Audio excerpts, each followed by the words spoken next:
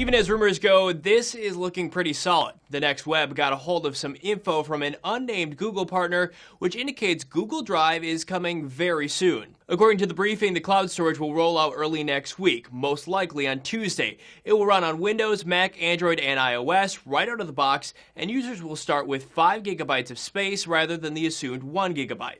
ZDNet says that storage is enough to put Drive ahead of its competition, especially Dropbox with its 2 gigabyte starting cap. But integration is going to help Google Drive even more. It will potentially offer users more flexibility and access options than any other cloud provider, at least on the consumer level. Of course, some features will look familiar to Dropbox users. Gotta Be Mobile says Drive will use desktop folders. It's not clear exactly what that means, but it could mean that Google Drive will upload and sync folders on users' computers. Those folders would then be available through the Google Drive service on desktops, tablets, and smartphones. Still not convinced? A tipster sent TechCrunch what appears to be a fully functional version of the software downloaded straight from Google. It can't do anything until it gets a connection to the right servers, of course, but a complete app is strong evidence it's only a matter of time. So with an interface and features that look a lot like those of Dropbox, will Google Drive be able to compete?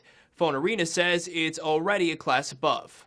Google Drive is simply Google Docs with desktop apps for syncing files locally rather than having a cloud-only option. This means that the question of whether Google Drive can compete with Dropbox is actually quite silly, because aside from the desktop syncing apps, Google Docs already has far more functionality than Dropbox. The Next Web's info pegged drive.google.com as the place to be next week. There's nothing there now, but if the rumors are true, that could all change as soon as Tuesday. For News Amplified Hansen, multiple sources, The Real Story.